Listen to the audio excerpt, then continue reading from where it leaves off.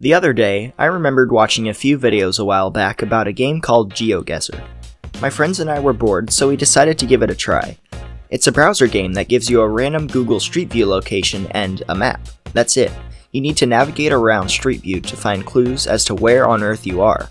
The closer your guess on the map, the higher your score. It can be quite challenging depending on where it takes you. It's actually a lot of fun and makes for a good collaborative game sometimes, until you finish your first 5 rounds, that is. Why the payment wall, you ask? Well, stuff costs money. To make a long story short, Google doesn't let just anyone look at their picture collection for free.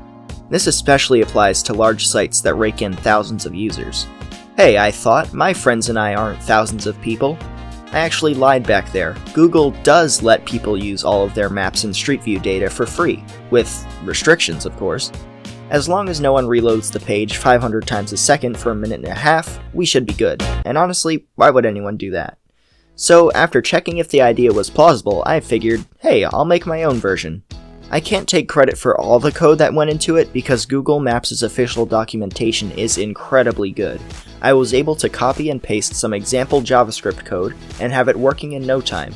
All the rest of the functionality of the game itself was added by me though. Here's what I have at the moment, but I think it needs a few more things. First of all, instructions. Unless they watched this video or are aware of Geoguessr, a newcomer to the site could be a little confused. Next, it might be a good idea to add a bit of protection to stop people from doing that spamming I was talking about. Not that anyone would do that, I mean, what kind of person would intentionally spam it to ruin the fun for everyone else? I mean, what kind of person would it take to do that on purpose?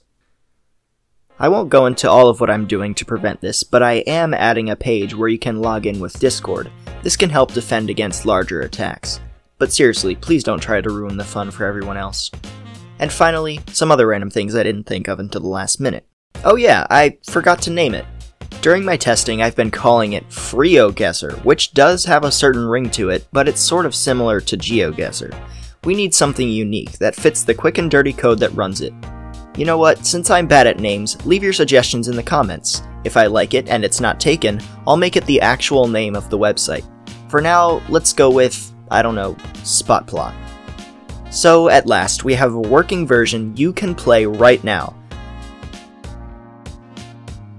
But first, I strongly recommend going over to the real Geoguessr and giving Classic Mode a try. Their version is so much better and comes with tons of settings, features, and challenges that add way more depth than my version ever could. And hey, it's just $1.99 a month, which honestly isn't that bad.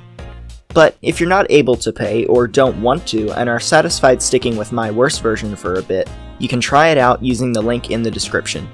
And hey, if no one uses it, maybe I'll release the source code.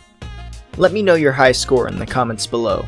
There are 5 rounds with a maximum of 5,000 points each, so let's see if anyone can reach the incredibly difficult perfect score of 25,000. And yes, I know, people have made clones of Geoguessr before.